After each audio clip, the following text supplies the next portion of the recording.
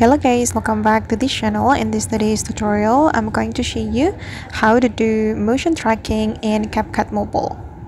Okay, let's get into it guys. I have opened my Capcut application, and as you can see, I have created a project and I'm going to drag this girl with a text. So first of all, I'm going to add text to my video. We can click on text and click on add text, and I'm just going to type in follow me. You can also use sticker or emoji to track moving object, but here I'm just going to use text and I'm going to make it smaller. Once you're done adding the text, you can click on the check mark, and I'm going to make this text align with my video. Okay, and if we want to track the moving object, we can go to the track option. You can scroll all the way to the right until you find this tracking menu.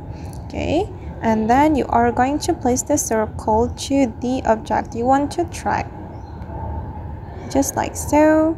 And wait guys, wait.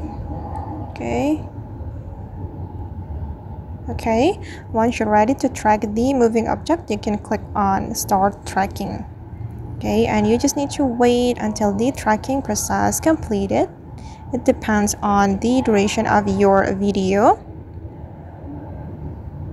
Okay, now it's done. The tracking is complete, and this is the result. Alright guys, and that's all the way to do motion tracking in Capcut Mobile. I hope this tutorial will be useful for you. Thank you so much for watching, and see you in the next video.